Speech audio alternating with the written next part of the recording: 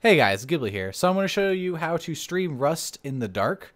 So if you have been streaming Rust, and this is probably what some of your viewers are seeing once, sun falls on the land.